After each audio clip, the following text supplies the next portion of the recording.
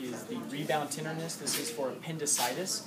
So if we think that she is having an acute case of appendicitis, we would actually need to find the McBurney's point. So this is going to be halfway between the umbilicus, or the belly button, and the ASIS. We're going to find this midpoint, or this line. Once we find the midpoint, I'm going to go ahead and place pressure directly over that spot, and then I'm going to release the pressure. What we would, for a positive, would be indicated by pain with the release of the pressure over McBurney's point.